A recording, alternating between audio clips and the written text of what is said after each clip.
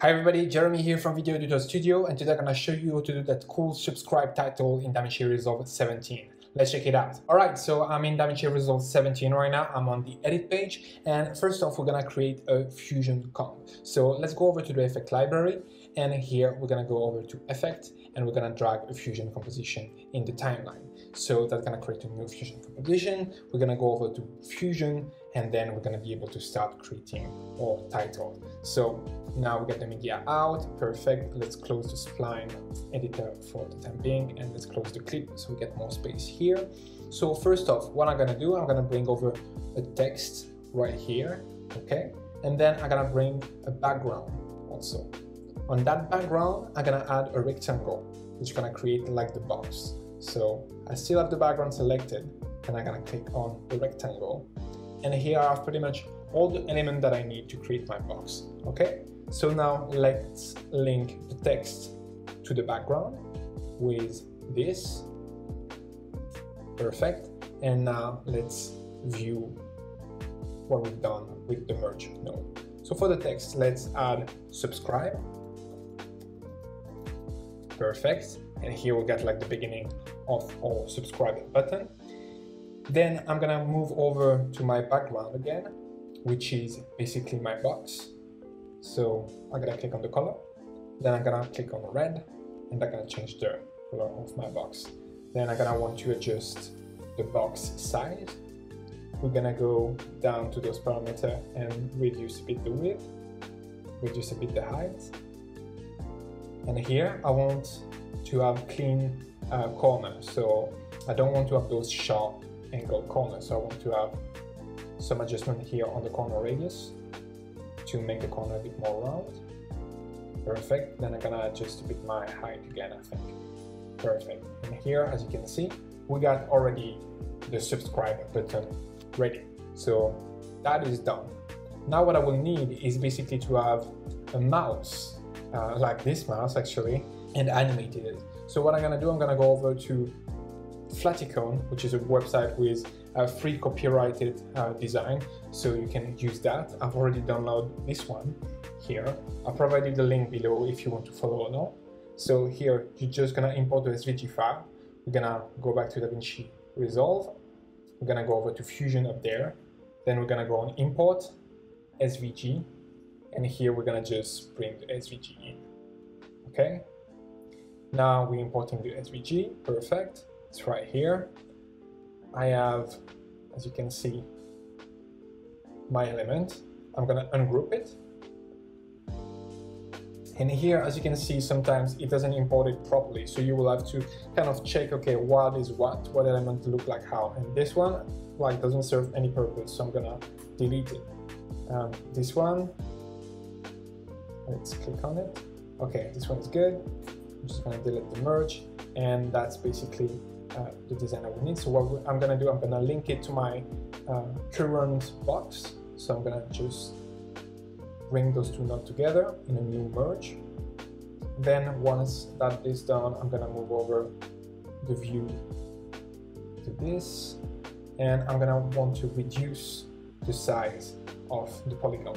So let's go over to the polygon 1, and here I'm gonna reduce the size to about that. I think it's fine, and put the position for now here. So now, as you can see, I have all the elements that I need to do that subscribe title. So I'm just gonna go over and do the animation right now. So let's link the merge to the media out, and we have everything in place for now, but nothing is animated. So let's start the animation with the mouse. So I will want the mouse to come into the comp and click here at the 16th frame. So I'm gonna keyframe that. Let's go over to the polygon, and here the polygon, I'm gonna just move it on the subscribe. Here, that's where I want it to end. Yeah, okay, perfect. So let's do that. I'm gonna keyframe the center, and then I'm gonna go back to 0, and I'm gonna put the polygon out of the frame. So let's move that out of the frame. Let's reduce that and put it a bit on the side. And now if we play it, it's come into the frame, perfect. And then we're gonna go out of the frame, let's say in the 24 frame. I'm gonna want it to get out, so let's add a keyframe again, 24, and here, let's say, same thing is 38. I want it to get out of the frame again, so let's remove it from the frame. Perfect. Basically the same animation. So here we get the animation coming in, coming out. Perfect. The thing is, I would like to have a smoother animation. So I'm gonna go to the spline, I'm gonna click on polygon here. So the spline is right over there, and there is a polygon, and I'm gonna select my keys, and here I'm gonna hit S on my keyboard. And then what I'm gonna do is I'm gonna hit T, and I'm gonna open that window right here, and I'm gonna add a lot of ease in. So I'm gonna put the ease in at 85. And what it's gonna do, it's gonna smooth my animation a lot. So it's way smoother, looking way better, perfect. But now I need to make a simulation of the click. There is something that needs to happen between the subscribe and subscribe. So let's do that right now. What we're gonna do, we're gonna go over to where we think the click can happen. So we're gonna put the click at 18 because that's when the mouse is coming in. So here I'm gonna put a keyframe on the text. So let's start actually 17 frame. 17 frame, we're gonna put a keyframe on the text, and we're gonna put also keyframe on the color here. Perfect. And then I'm gonna go on the 18 frame, and here the color, we're gonna change it to gray. So let's change that to gray.